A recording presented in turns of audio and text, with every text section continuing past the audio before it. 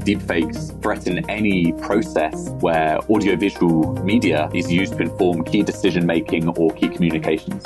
Hello, everyone, and welcome to the CyberWire's Hacking Humans podcast, where each week we look behind the social engineering scams, phishing schemes, and criminal exploits that are making headlines and taking a heavy toll on organizations around the world. I'm Dave Bittner from the CyberWire, and joining me is Joe Kerrigan from the Johns Hopkins University Information Security Institute. Hello, Joe. Hi, Dave. We got some good stories to share this week, and later in the show, we've got Henry Ajder from Deeptrace Labs. They're developing technology to root out deepfakes, and he's going to share their findings. But first, a word from our sponsors at KnowBe4. What does over a decade of experience in the CIA teach you about healthy paranoia? And how can you use that knowledge to make your organization more of a hard target? Stay tuned, because later in the show, we'll share information on an exclusive webinar from KnowBe4 that has the inside scoop. And we are back. Joe, why don't you start things off for us this week? Dave, my story comes from Wales Online this week. Blue whales? Killer whales? Wales, the country. I see. Right, part of the United Kingdom. Okay.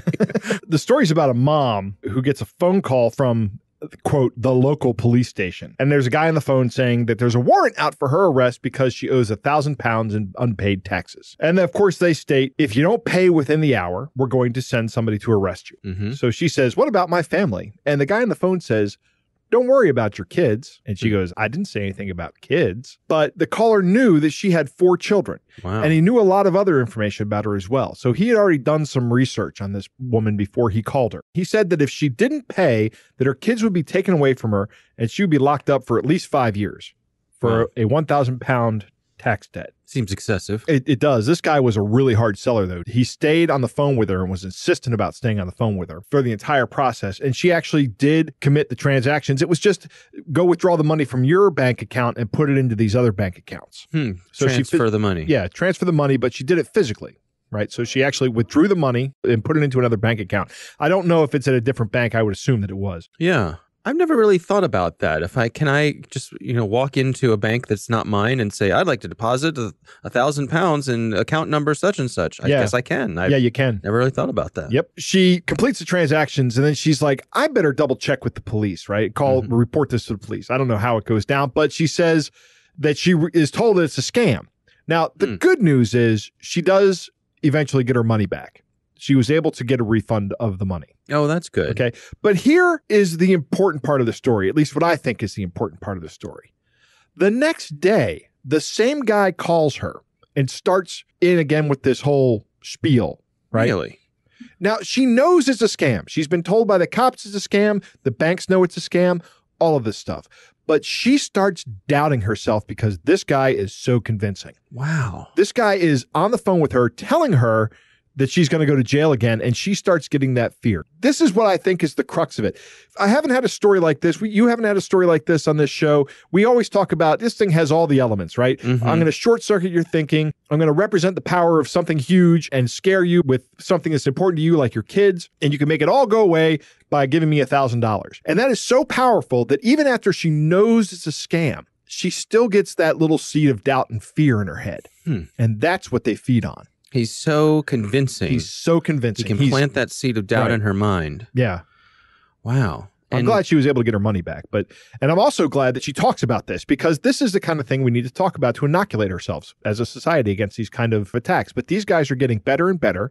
Their skills are growing. Any skill that you practice at, you'll get better at, right? Mm-hmm. Yeah. It's remarkable to me that this guy is so persistent because you presume that when he called back the second day, she would have said, hey, I spoke to the police. Right. And they told me that this is all a scam. Knowing the police could be on his trail. Right. He doesn't care. Right. Well, he's probably not in country. Yeah. Yeah, exactly. So he doesn't care. You're right. Yeah. Now, did a happy ending in the end? That ends well? She got her money back, and she didn't give him the money on the second and third call. Well, that's good. Yeah. Wow. But he was persistent. He called 3 times. I guess this is one of those situations where you say, how could anyone be so foolish? Or how could anyone be so gullible? Or that would never happen to me. Well, she actually there's a video on this page. I watched the video and she says the same thing. She said, I thought of myself as a headstrong person and thought this would never happen to me, but it did. Mm-hmm. It's an interesting story. You should go watch the video, see her telling the story and read the article. It's a short article. It's very interesting to me how this works psychologically, even after you know that this is a scam. Right. Who are you going to believe? Right. Your lying eyes. Right. The threat of something so severe as losing your kids has a real pull.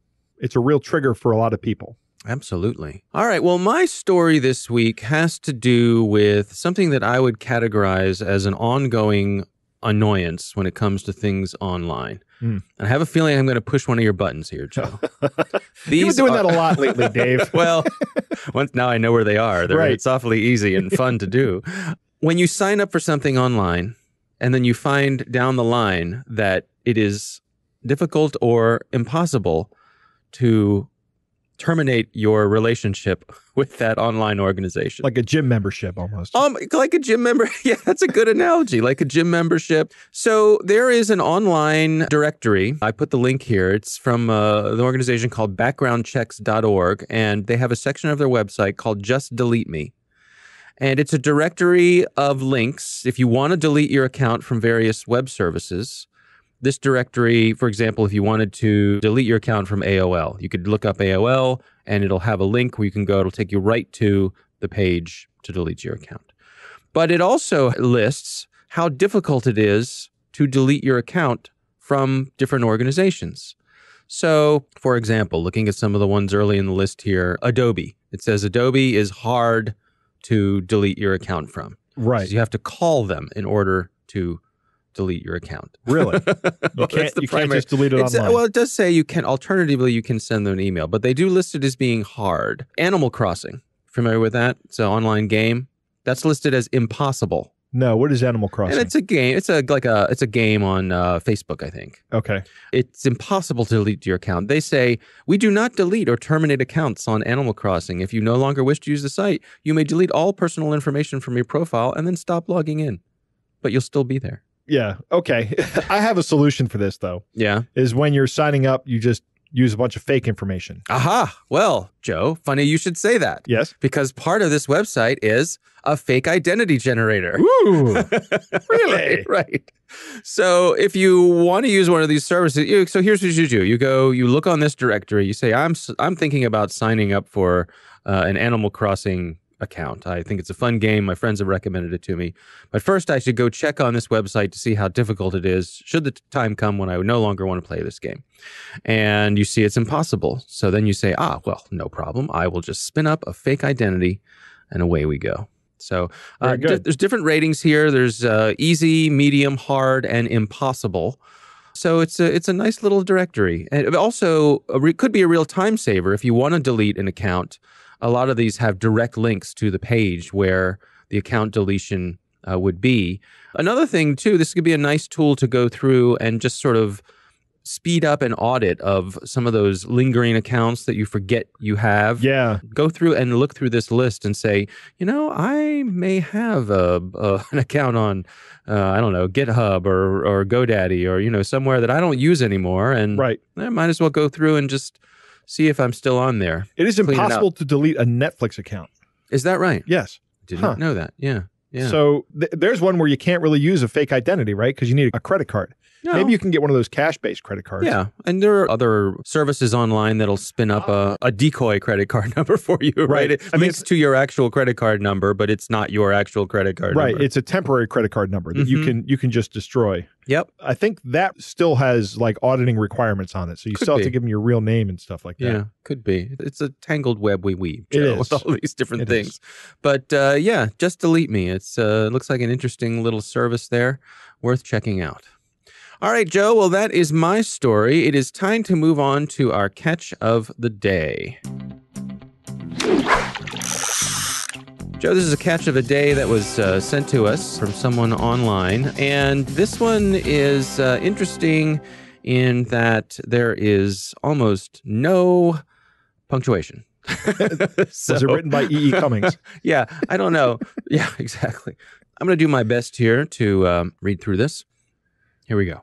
It starts out, honey, Thank you for your mail and accepting to help me out, and I pray that Almighty God will pay you back. Since you listened to the cry of a widow like me, the federal government of Nigeria have seized all my husband's properties, but the only money that is left for me and my children is this $6.5 million that was deposited in a custody in London, which I want you to receive and deposit to your bank account and arrange for all the area you invest in it for me, since I don't have anybody I can run to, and now God has brought to you from heaven to help me out. All I need from you now is to assure me that the money will be safe in your hand and you will not betray me by the time you receive the money from your custody. I need a full assurance from you that you will not act funny, because I am relying on backing hope, believing that you will put me through and invest this funds for me as soon as you receive the funds and deposit into your account. You deduct your 30% first, and any expenses you commit to this transaction in order to make sure that the funds get used to successful will be deducted from the 5%, which will be maked out for any expenses that may come up on the process of the transaction, which you receive back immediately. The funds get to you. Please kindly let me know the area you invest the funds in your reply to this email, and also forward the copy of your international passport to and your direct telephone number with complete address. I forward here the attach of my family pictures for you to know whom you are dealing with, and also the attach of how the funds were packaged to the security custody. As soon as you get back to me with the required information, I will finalize the arrangement with security custody and let you know when the company delivery agent will arrive at your country with funds, which we will not disclose the content of the consignment to the deliver agent because the consignment was deposited to the custody as personal effect. I will give you more details as soon as you get back to me with your information. I would like to receive a copy of your international passport, complete address, and direct phone number in your reply. May God bless from you help. Miriam Abacha. Well, I feel terrible for Miriam Abacha. First thing she needs to do is go out and buy a typewriter that has a period on it. Not only did the government take all her money, but they took all of her punctuation. They took all of her punctuation away, yeah. But they left her with just $6 million. How do you survive on that? I don't know. I guess in Nigeria, $6.5 million doesn't go as far as it used to. No. It'd go a long way here in the U.S.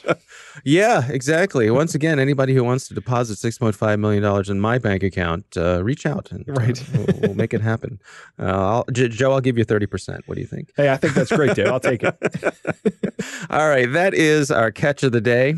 Coming up next, we've got Henry Ajder from Deeptrace Labs. They're developing technology to get an upper hand on deepfakes, and he's going to share what they've found. But first, a message from our sponsors, Know Before.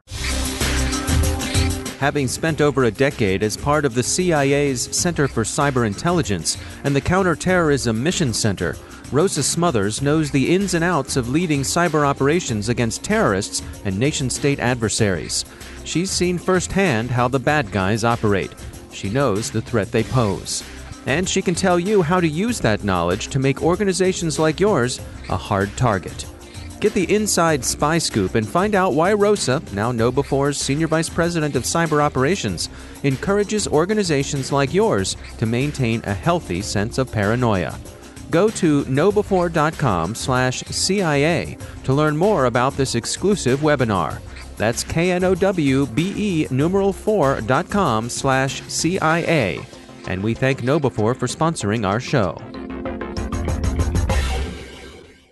And we're back. Joe, I recently had the pleasure of speaking with Henry Ajder. He is from Deeptrace Labs. They are a company that has started up to try to get ahead of this issue with deepfakes. They're developing some interesting technology, and they're also studying the problem. And Henry joins us to share what they found. Here's my conversation with Henry Ajder. Deepfakes as a phrase came around in November of 2017 on a subreddit, and the user who created the subreddit had the name deepfake, so that was where the term was first coined. But the technology behind deepfakes, at least some of the common uses that we see now, are by no means from 2017. They in fact originate from an earlier date of around 2015. That's when the technology that supports deepfakes, which is called a generative adversarial network, a kind of deep learning neural network, was invented. People have been using these networks to generate synthetic media or fake images and videos for a while. The timing for deepfakes, insofar as November of 2017, is important, though, because that's kind of when this technology was at a level where it was realistic enough that people could use it and kind of get that level of entertainment from it, and also that it was accessible enough, namely that open source code repositories, people making kind of accessible kind of software from these GANs, these networks, was becoming mainstream, or at least becoming much more accessible on platforms like Reddit. Since November of 2017, we've come a long way since then. It's almost been 2 years. The term initially was used for just describing what we now call deepfake pornography. So that was, using this software to synthetically swap the face of one individual onto the body of another individual, typically a celebrity, or rather the celebrity's face was swapped onto pornographic footage. But since then, we've seen the term evolve and become much more general in its usage to describe not just face swaps and images, but also videos where, for example, synthetic lip synchronization takes place, where an audio track is produced and lip movements are synthetically altered to match that, or synthetic facial reenactment, where in real time someone's facial movements are recreated in like an avatar of another person. We've seen deepfake voice audio, so synthetic audio which has been created based on data of someone else's organic voice, and people being able to create custom voice audio of people saying things they've never said. And we've also seen general images, highly realistic synthetic images of non-existent people emerging as well. So all of these kinds of synthetic imagery, these synthetic forms of media are being now broadly described as deepfakes. Broadly speaking, I mean, what is the peril here? What is the thing that we're worried about on an individual level and then I suppose as a society as well? So I think the key problem that we are seeing with deepfakes is the ability to fundamentally deceive someone in various different use cases. So of course, in the initial use case of pornography, which in our work we have found to be by far the most prominent use case, which is currently being deployed, we're talking about, people being shamed, a new form of revenge pornography where people are being synthetically inserted into pornographic scenes and that's being released or tactically spread, the immense kind of psychological and emotional harm that can cause, especially for women. We found 100% of deepfake pornography involves women. More generally, we're looking at advanced misinformation and disinformation capabilities, which in turn influences democratic processes and political processes. Some of the examples which are frequently referenced is, synthetic tapes of Trump's voice being used or another politician's voice being used to say something they've never said, which could then tactically be leaked to the press through an investigative reporter or something like this on the eve of an election and cause, significant damage to trust in political processes and in the mainstream media. And also in the cybersecurity space, we're seeing growing concern about the ability of synthetic voice audio in particular right now to enhance social engineering attacks such as fraud and kind of impersonation attacks where someone could use synthetic voice audio to impersonate a CEO or another kind of C-suite executive or something like this to move money or to make key business decisions. So, there are multiple vectors. I think it's general level with deepfakes threaten any process where audiovisual media is used to inform key decision-making or key communications. So you all at Deeptrace are trying to come at this problem. Can you describe to us, what are you all up to? So what we're doing at Deeptrace is we see our work as building an antivirus for deepfakes. So as I mentioned from the use cases just now, some of the uses of deepfakes could mirror cybersecurity attacks, but also we see, for example, fake audio or images or video circulating on social media or on other platforms as something which needs a defensive layer and a layer of protection between individuals and organizations and the media they consume. So by analogy, if you get sent a suspicious looking link or document through a work email typically, or through a platform with antivirus, you'll get a notification or you'll get some kind of warning that what you may be opening could be malicious or could not be what it appears to be. So we see a similar parallel with the emergence of deepfakes, which is that the threats that deepfakes pose mean that we may in the near future not be able to reliably trust our own perceptual abilities or capacity to identify what is real and what is not. So that's why we describe it as an antivirus for deepfakes. What does that consist of? So at the moment, our focus is on developing tools for both monitoring and detecting deepfakes. We are specifically focusing right now on images and video, so synthetic video and images generated by these networks. And the way that these work is we essentially look for, or rather the systems we are training look for kind of digital fingerprints which are left behind on these synthetically generated outputs, these videos or images, which the human eye can't pick up on. And through training these models, these detection systems we're developing, these systems learn to kind of spot these telltale signs, these forensic clues, and can provide a kind of confidence score on the authenticity of an image or a video. Alongside that detection tool, as I said, we're also developing monitoring tools which can be used to help both organizations, companies, and individuals kind of keep track on perhaps their images being used or their brand logos being used or things like this in contexts where we've detected synthetic manipulation or entirely synthetic content. I remember decades ago when Photoshop was first introduced, and we heard similar concerns that we would never be able to trust photographs that we saw in newspapers or anywhere in print again. What's different about deepfakes when it comes to audio and video? Because it does strike me that there is something different about this. I think, a lot of us are highly unaware of just how much Photoshop goes into a lot of the media that we do consume on a daily basis. In the case of deepfakes, I think it's worth saying that there has been quite a lot of very sensational coverage surrounding deepfakes. People saying things like deepfakes are going to cause World War III through fake videos of politicians saying they're going to nuke another country,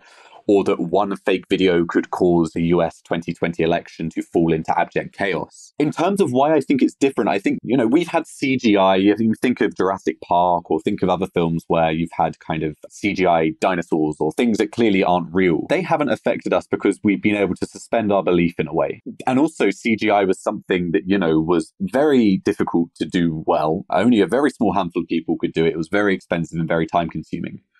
What deepfakes represent is commodification of kind of highly realistic synthetic media. We are seeing, as I said, these tools are spreading on kind of open source code websites. They're being developed into apps which have got user-friendly interfaces.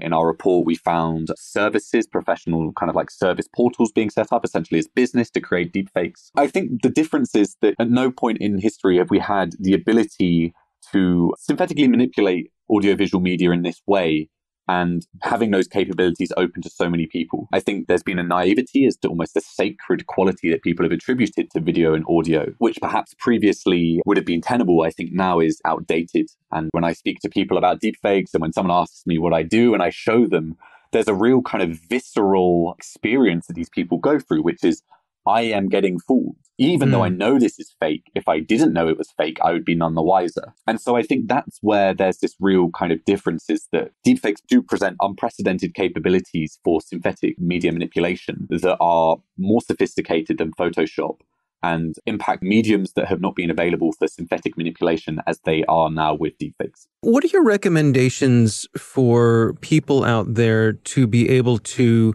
calibrate an appropriate amount of concern for this? I think, as I said, it's important to state that we have time. It's not like deepfakes are perfect right now, that all synthetic media generated by these technologies are indistinguishable from authentic media, and that everyone in the land can get hold of them. That's not the case. The majority of deepfakes online aren't of the best quality. And although some are of very good quality, and especially some of the still images, video in particular has a bit of a way to go before I think we're going to be seeing highly, highly convincing deepfake audio. However, it is still in the very near future. And I think it's something that we need to prepare for now. To paraphrase our friend at Witness, which is a human rights organization that works with people to use digital evidence and digital media to report on human rights abuses, our friend Sam Gregory, he says, now is the time to prepare, not panic. And I think that's really important. And that's what, we're trying to do at Deeptrace. What can people do to prepare for deepfakes? As our technology and as our work on our technology suggests, we think in the future it will be the case that with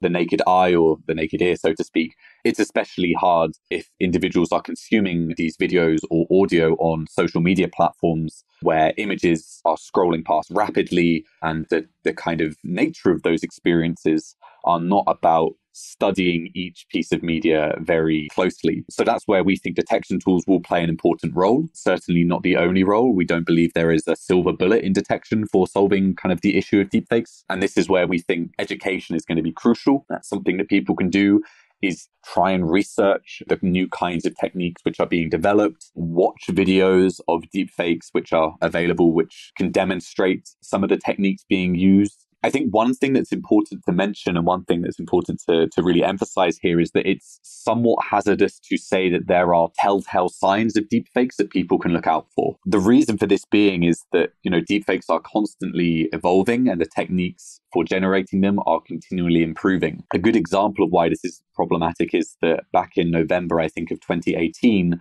a paper came out saying that blinking was a good way of telling if a video was a deepfake, if it couldn't blink. very well, then it was probably fake, because obviously the images used to train these algorithms are mostly of people with their eyes open. And so that was used as a kind of an example of, okay, this is one of the telltale signs. The problem was that the techniques rapidly evolved. And blinking is no longer a huge issue for a lot of the techniques for generating deepfakes. But a lot of the media coverage surrounding this kind of, look for blinking as a telltale sign remains online to this day. And we still get people saying, but I can just see if an image or a video, if the person blinks or not. And obviously that's no longer a viable way of discerning whether something is a deepfake or not.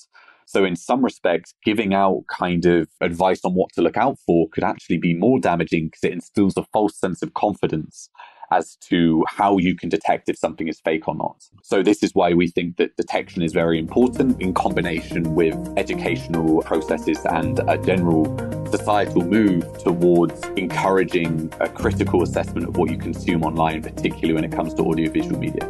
Joe, what do you think?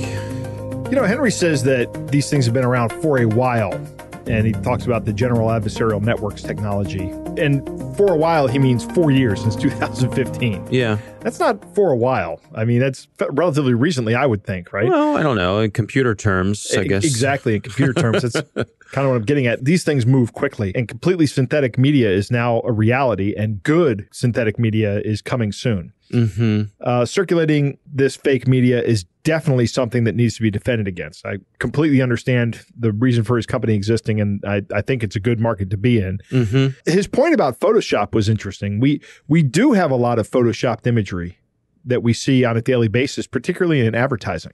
Right. Advertising is not going to show you images of people who haven't been Photoshopped. Just not the case. I know from the video side of things, there have been plenty of plugins available to basically smooth out people's skin tones in a similar way. Just take out blemishes, but it works on moving images. Well, a moving image is just a collection of still images, right? Yep. I'm glad to hear Henry say the 2020 election is probably not going to be impacted by a deep fake, but at the rate things are going, I'm wondering about the 2024 election and how that's going to work. And we talked about using it in cinema. I can suspend a lot of belief in when I walk into a movie theater. Mm-hmm. It's one of the reasons I really enjoy the movie Dude, Where's My Car? Right? Because I can suspend enough disbelief that I can believe that two idiots can save the universe from destruction. So yeah, I enjoy the movie. I think it's funny. My first recollection of something deepfake-esque was the movie Titanic, which was 1997. Yeah. That was the first incident I can remember of them putting the actors' faces on stunt people's bodies. On moving imagery. So you had a stunt person running at the camera, full frame. You could see them clear as day, and they mapped the actors' faces onto the stunt people's bodies in a convincing way where you didn't know it wasn't the actor, because why would you think that? Right. You said, boy, those actors are doing their own stunts. Right. But they were not. Well, and that's okay. That's perfectly fine. Sure. Right. To have somebody important say, I'm going to nuke this other country. On the news, that's not okay. Yeah. Right? That's bad. Yeah. A couple things I like that he said is prepare, don't panic. Right. That's always a good thing, no matter what it is, but particularly true here. Also, I like one of the things he said about don't look for telltale signs, because as soon as it becomes a telltale sign, they'll fix the algorithms and it won't be a telltale sign anymore. And there's little more dangerous than a false sense of security, and that's what you're going to equip yourself with when you look for these telltale signs, is a false sense of security. It makes me wonder, I've heard of people who investigate crimes where they'll keep certain techniques in their back pocket. They're things that they look for. They won't tell anybody what they are because they don't want that information to get out there. They want to be able to tell that something is a certain way or a fake or, something like that. But they want to keep that information to themselves. And I wonder if there's value in that with something like this, where the people behind the scenes who are doing the research maybe share that information. But as soon as you put it out there, the bad guys are going to say, oh, watch this. Right. Yeah, maybe they can get rid of the artifacts that they're detecting with their AI or their machine learning and these tools, and then generated deep fake that is truly indistinguishable from a genuine piece of media. Yeah. Seems like a bit of an arms race. It is, yeah. A rapidly developing arms race. Right. Yeah. Media literacy is key. I agree with that statement. Yeah, absolutely. Absolutely. Yep. All right. Well, that is our show. We want to thank all of you for listening, and we also want to thank our sponsors at Know Before. They are the social engineering experts and the pioneers of new school security awareness training. Be sure to take advantage of their free phishing test, which you can find at knowbefore.com/phish test. Think of Know Before for your security training. We want to thank the Johns Hopkins University Information Security Institute for their participation. You can learn more at isi.jhu.edu. The Hacking Humans podcast is proudly produced in Maryland at the startup studios of Data Tribe, where they're co-building the next generation of cybersecurity teams and technologies. Our coordinating producer is Jennifer Ivan. Our executive editor is Peter Kilpie. I'm Dave Bittner. And I'm Joe Kerrigan. Thanks for listening.